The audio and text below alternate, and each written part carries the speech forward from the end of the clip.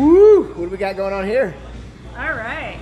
This week we are going to focus on something other than whiskey because, believe it or not, I do drink other things besides whiskey. This is my second favorite spirit made up from agave.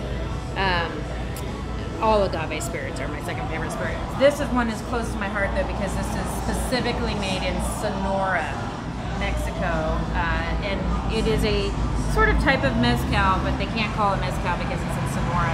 But it's made from agave. It is distilled very similar to mezcal.